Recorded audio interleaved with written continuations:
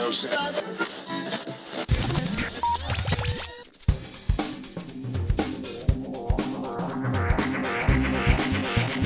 are we doing? Everybody good? Good. Yeah, good. Let's kickstart it. Andreas, you do your little video. There we go.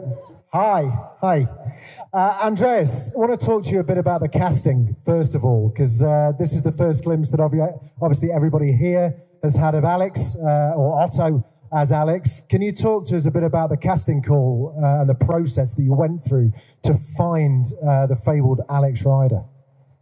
Yes, I think it started with a casting call nationwide, and I think we saw about more than 1,000 guys for this part, and I met a lot of people, and we had one day where it came down to I think 6 or 8, and this poor guy had to play the scenes over and over and over again, not just in front of me, in front of this gentleman here, in front of 5 executive producers. There was a lot of people in the room. Yes, and in the end, there could only be one guy playing Alex Rider, and this is this gentleman here.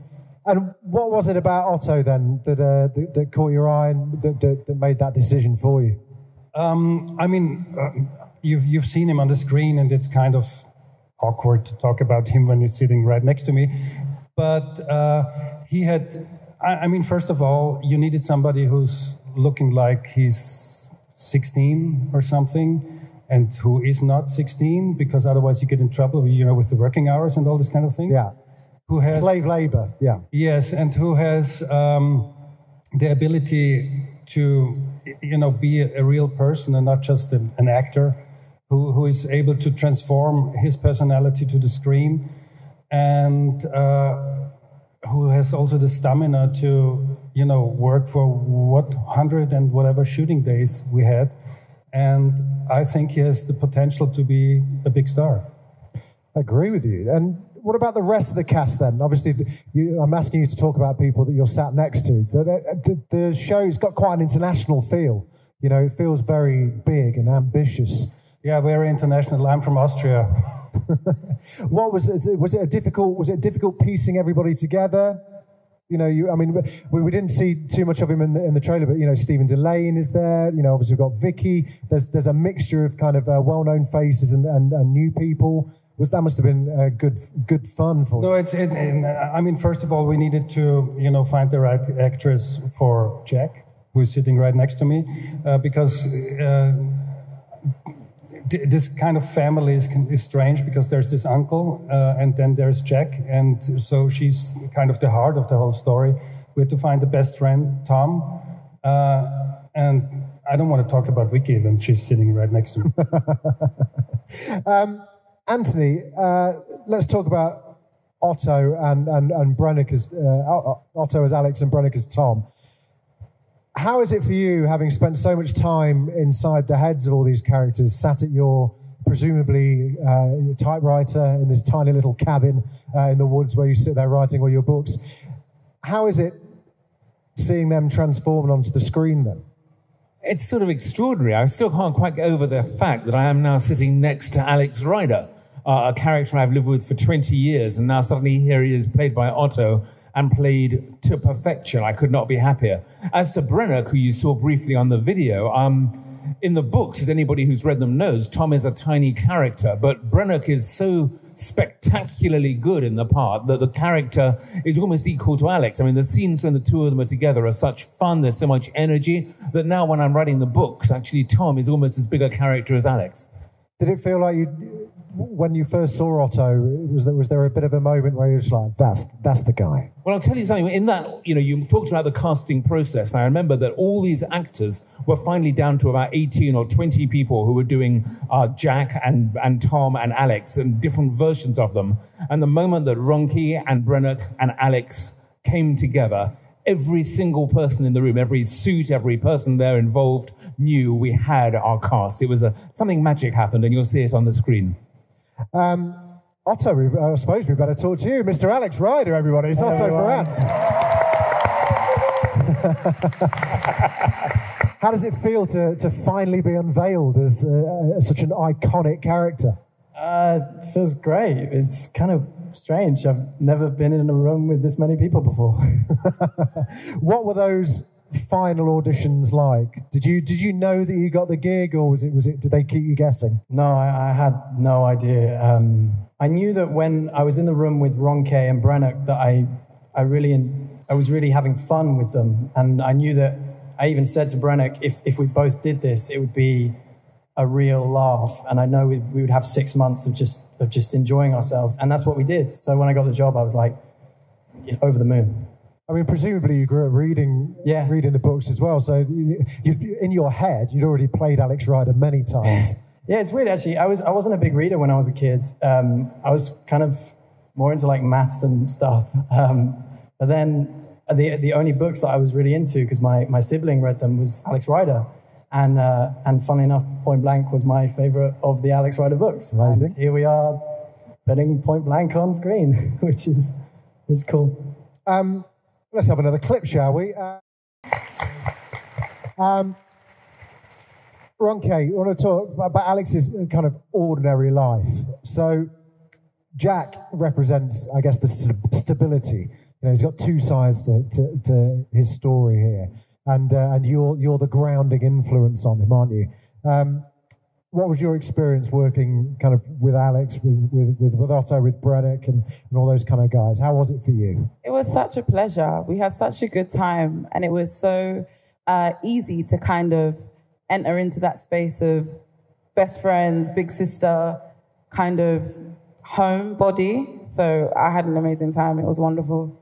Did you click straight away? Did it take a while? I think so. No. I don't think it took a while at all. I think we clicked.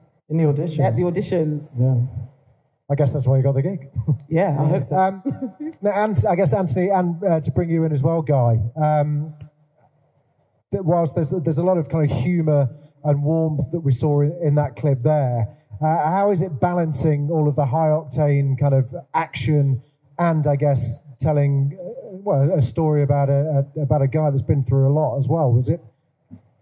Well, I think a big part of that is that Alex is not an ordinary spy. He's somebody who's reluctantly forced into this world. So we wanted to give him a normal home background, a kind of ordinary life that he's ripped away from.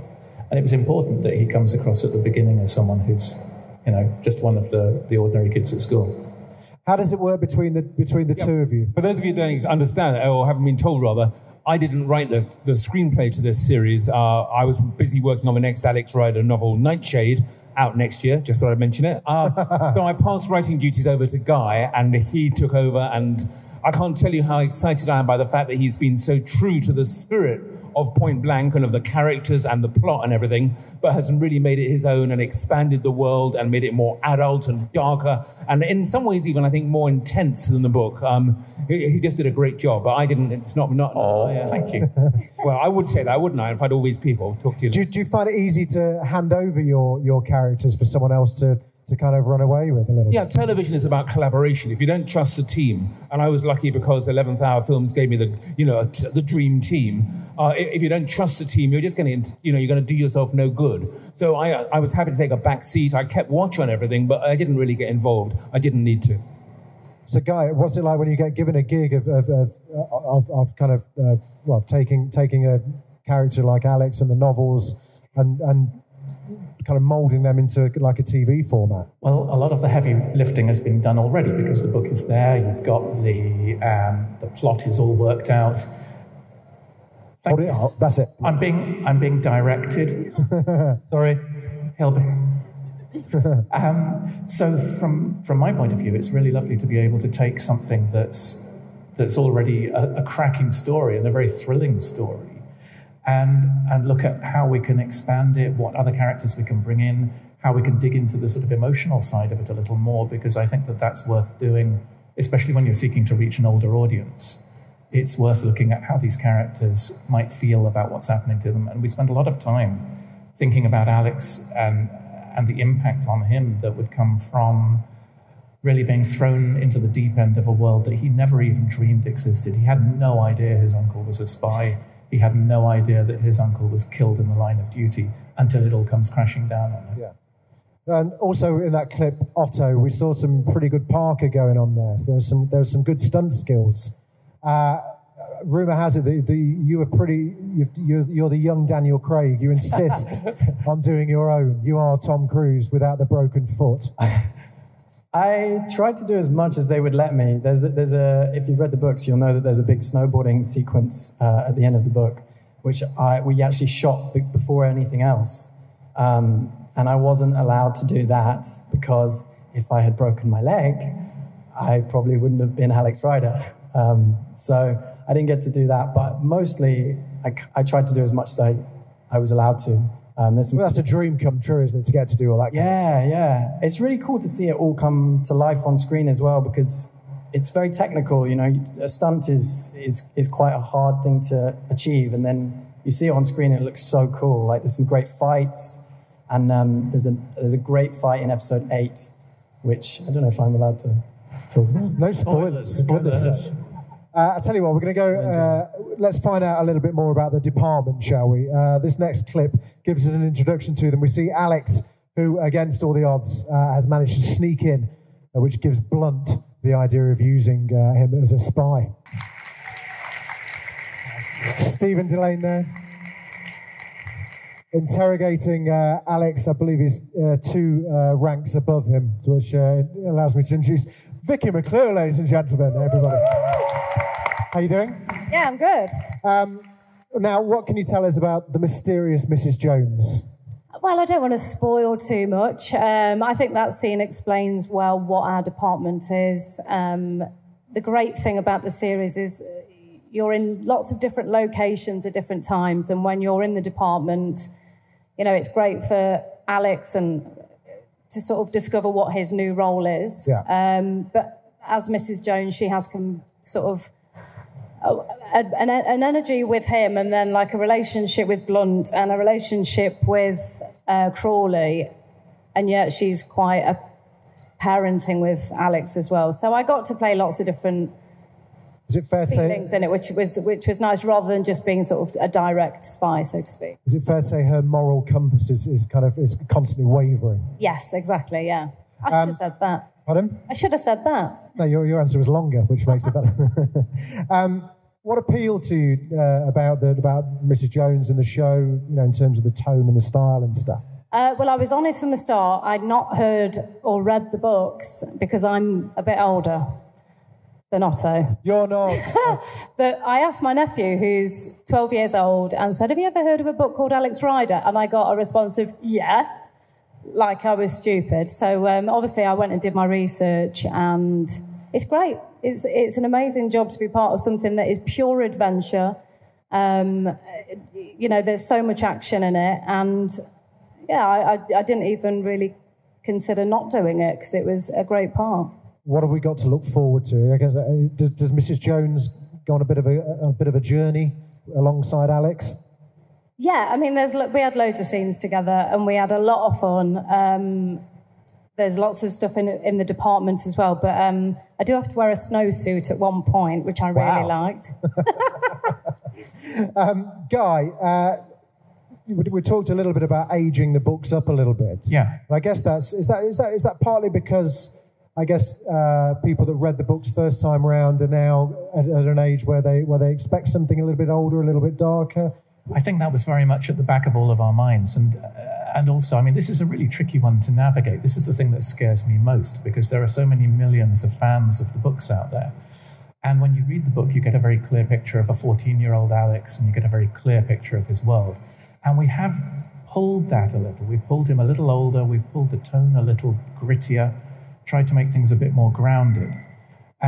But we have absolutely, I promise you, tried to stay true to the spirit of Anthony's novels. So it's the same Alex. It's just that we're trying to make it a little bit more grounded in the real world. Yeah. I guess the department is the darker side of the books. They are. Anyway, so... And they're kind of a scary force, because on the one hand, they're supposed to be the government, they're supposed to be protecting us, but on the other hand, they are coercing Alex into doing this job, and they are kind of responsible for his uncle's death as well. And Anthony, how did you kind of collaborate with Guy on that in terms of the expansion of the department and, you know, the decision to make them a little bit darker? I didn't really. I mean, you know, the truth is that when I wrote the Alex Rider books, they were always said to be adult books for kids. They were never really meant to be sort of ordinary children's books. And it was very important for the TV show. We all agreed from the start that this was not going to be children's television. It was a difficult balancing act because we had to appeal to a wide adult audience whilst at the same time not alienating younger viewers by being too violent, too adult, too serious or whatever. I didn't particularly get involved. In fact, if I may say so, it's probably Andreas who should answer that question, because the moment Andreas came into the picture, he completely understood the tone, which was this not even family drama, but serious adult drama that would still appeal to kids. And I've got to ask both Otto and Vicky. There aren't many people that I would kind of like my legs would go to jelly stood in front of, but Stephen Dillane is probably one of them. He terrifies me just as a human being. Both. What's he like to do stuff with? I wish he was here, because he's got the driest sense of humour, hasn't he? I didn't understand it at first. I didn't get the sense of humour, but as we shot more and more, You're just like, is he taking the mick out? Yeah. Not daft. It gets to the point where you all get, it gets to about 4 o'clock, everyone's a bit tired, and then everyone gets like the silly hour, and he started to join in. So I saw a completely different side to him. He's great. I mean, he's fantastic in this, but he was really special to work with, I mean, it's just his voice, isn't it? As well? He's great as well, because he's constantly testing you in the scene, but also kind of as a person. He keeps you on your toes. Because obviously he requires the best quality of work, so it's great. You feel like you have to rise to his level, which is really, really fantastic. And Vicky as well. And I guess to both Otto and Ronke, as relative newcomers, it must be kind of like quite exciting to kind of be able to kind of soak it all up from people like Vicky and Steve. Hell yeah. Definitely. Yeah. Right, we're going to have another clip. Just to give you guys a heads up, in about 10 or 11 minutes' time, we're going to throw it open to you guys. So if you've got any questions, start thinking of them, and I'll give you a shout, and you can come and start queuing up there. But we're going to go and grab another clip now. This is going to look ahead to some of the later episodes, which shows the creepy Point Blanc Academy.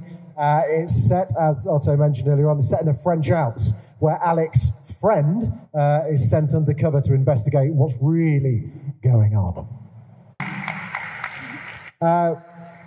Andreas, the tone and style of that's proper cool. I would quite like to have gone to a college like that without the slapping. But certainly it was like Kill Bill meets goodness knows what. Talk to me a bit about how you kind of developed that kind of tone for Point Blanc. Yes, I mean, there were different approaches for this whole Point Blanc thing in the scripts, but I think it was over Christmas when I was watching The Shining again, and I thought this might be, an interesting lead for the Point Blanc Academy, and then we tried to find something of like The Shining in the middle of London, and found a location which kind of delivered a lot of the atmosphere there. And then we had a lot of discussions, should they wear school uniforms and all these kind of things. And then we found this kind of uniforms, and we found great actors and actresses to play these other parts, and to give the whole thing a kind of global feel, because Dr. Greif's plan is, to take over the world. So he needed people from all over the planet. And I was very happy with the people that came together for this. What made you want this project to be your first English-speaking production? What made you take the leap? Yeah, I was wondering why they brought in a guy from Austria, but maybe because I did the submarine thing first, or 2 horror movies. Andreas, if you don't know, Andreas directed the incredible Das Boot series that was on earlier this year. Was it late last year? It was this year. Yeah, it was this year. Absolutely fantastic. Thank you. No, but when I had no idea who Alex Rider was until I got the script, and I thought this is a really cool thing, and I wanted to do something that appeals to myself and to my kids, One of my sons is here in the audience. He's 16 and he really loved it. It passed the sun test, did it? Yes. The most stringent. Yes, test. I mean, every time I finished an episode, I gathered my family in front of the computer and said, watch this, do you like it? And they loved it, so I was happy. And I thought this coming-of-age thing combined with the spy world is really unique. So, yes, I read the script and I was happy that they, brought me in. And just watching from the clips, I've been lucky enough to see the first episode, which is amazing, and just seeing the clips here, it's got a very cinematic feel. It doesn't feel like a TV show. How is that? What's the magic dust that you managed to sprinkle on it there? I mean, you start with images in your head, and you try to find the best people to support your vision, and I found them. You need a great production designer, you need a great DP, you need a great casting director who brings you together with all those people, and then hopefully your plans work out.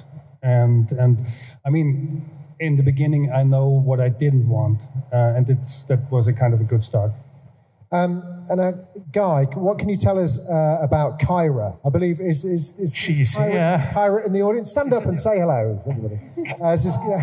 Marley, who plays Kyra, is here there. Now, she's a new character, right? She is a new character. Tell us a little bit about Kyra then. It felt very important to me going into the series that we have a female character of Alex's age who balances him in some way. Because in the books there are some girlfriends along the way, but nobody who is, if you like, a kind of match for him. And we see Kyra as a character who could return in further seasons. And she has her own skill set, which is a much geekier, more computer-driven skill set than Alex's is.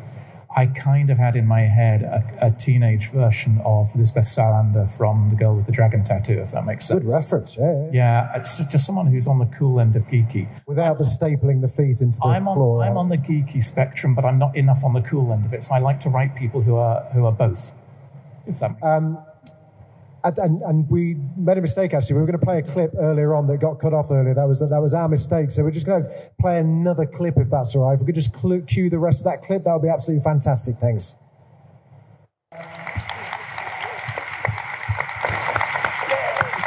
Ronke, what can you tell us about Jack's kind of, stabilizing force throughout all of the episodes then? Is she going to get swept up into a hellhole of espionage? Oh, no, those are secrets. I can't tell you any of that. But she loves Alex and will do anything for him.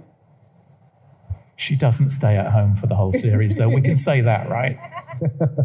There are Mrs. Jones and Jack moments later on, so...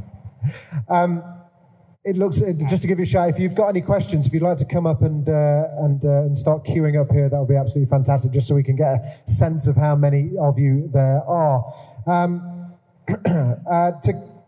Just wanted to kind of get a sense of where we are with in terms of getting it ready. It's all good to go. And are you thinking of ahead to further episodes, further series? In my head, season 3 is mapped out. Season 3? Yeah, because I need to know that in order to think about season 2. Because you need to know where you're finishing season 2 in order to kick that off. So I'm ridiculously ahead of the curve here, and quite happy, enjoying it.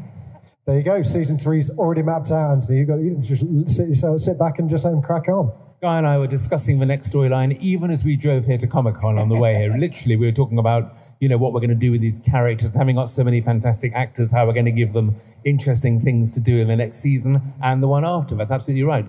2 and 3, which I think are going to be fairly closely tied together, are already underway in Guy's head, which is great. I can see a very healthy queue there. Gentlemen, you are ready, I presume? Yep. Action. Okay, well, first of all, Anthony, thank you for Alex Rider. I read the books to this day.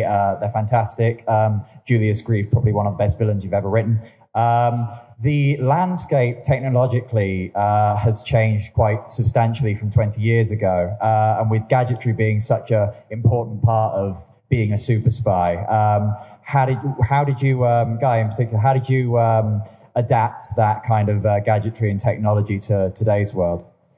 We thought a lot about this because the gadgets do play a big part in the books. And there's always a moment in the book where Alex is handed a palette of gadgets that play a big role in the story. My feeling, and you can nail me to the wall on this if you have to, is that the best gadget that Alex has been given along the way comes from his uncle. And it's the skill set that's in his head, not whatever tools he's been given to carry in his pockets. And I was very keen that what we see him doing at the start of the show, which is breaking back into the school using a paperclip to get into a desk, that is all built in. So we see him later faced with much more scary situations where he uses those skills to get out. And there's less of a reliance on the technological gadgets. He does get given something. It doesn't work. Brilliant. Thank you very much. Over to you over there, that side. Hi. My question's for Otto. What have you enjoyed the most about bringing the character of Alex to life? Oh, that's such a hard question. I've had a blast with so many different things. I've loved doing we talked about the stunts and stuff. I really enjoyed doing the stunts. I think what's been so fun is that every single episode in this series is so different.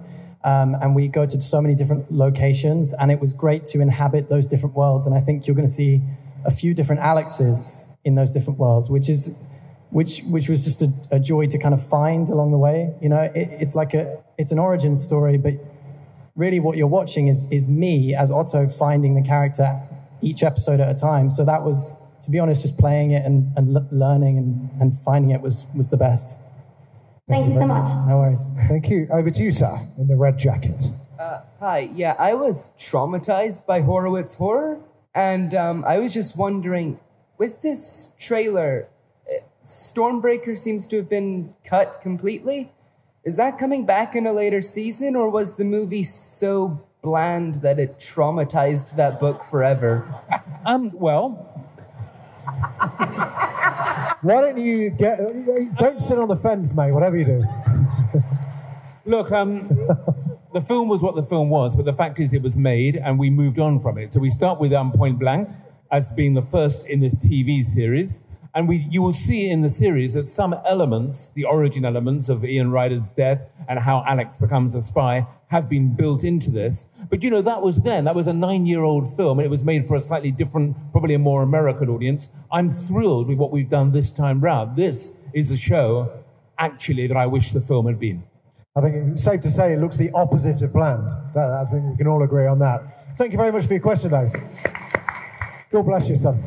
Over to you.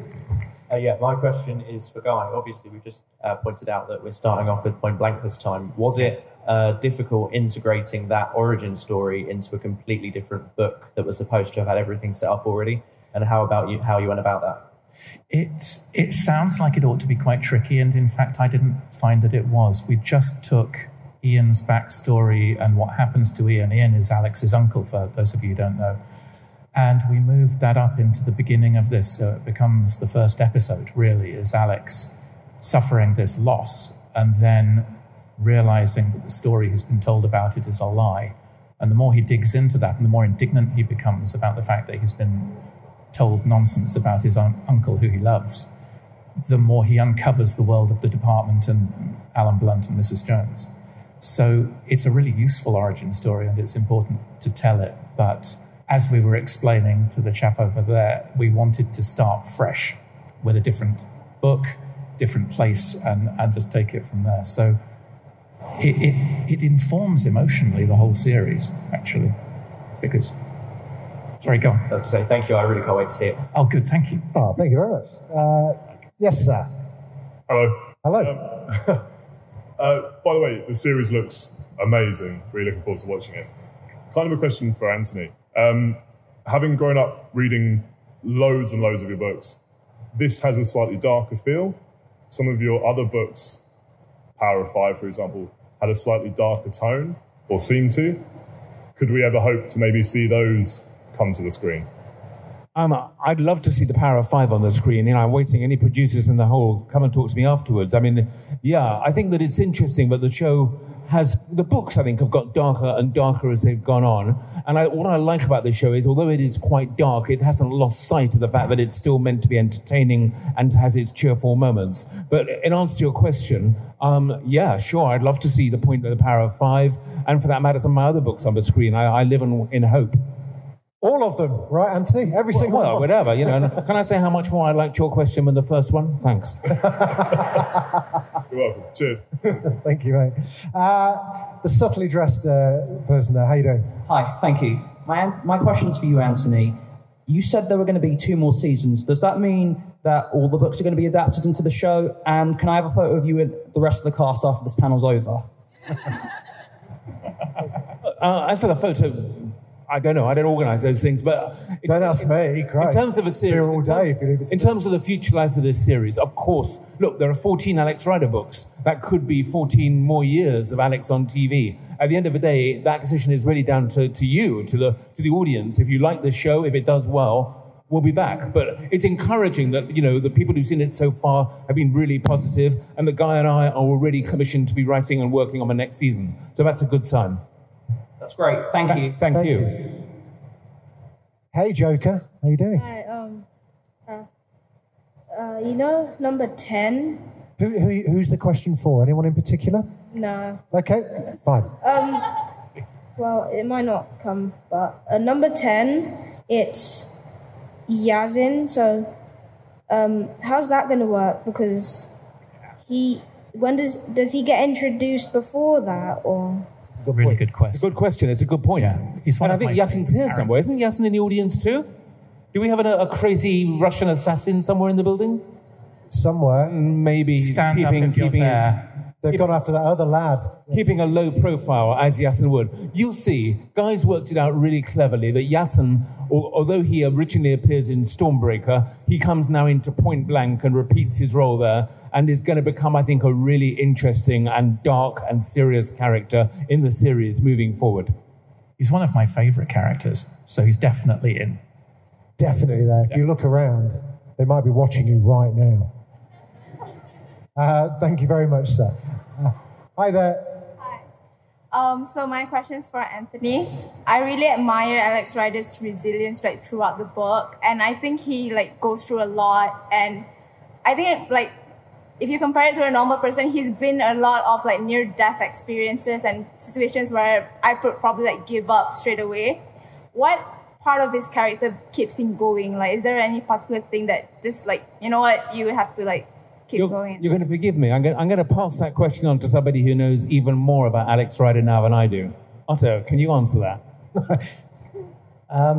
What gives Alex his resilience? I don't know what gives him his resilience. I think what's amazing about him is that he's just this normal kid. He's an everyday kid who's not, I mean, in our show, he's not the most popular kid in school. He's just normal. And then he's thrown into these amazing situations, and he has to just improvise and work it out. And I think what's amazing is watching someone so normal have to overcome those hardships. And, you know, having grown up without any parents, and his relationship with his uncle, which in our series is much more tense than it is, I think, in the books.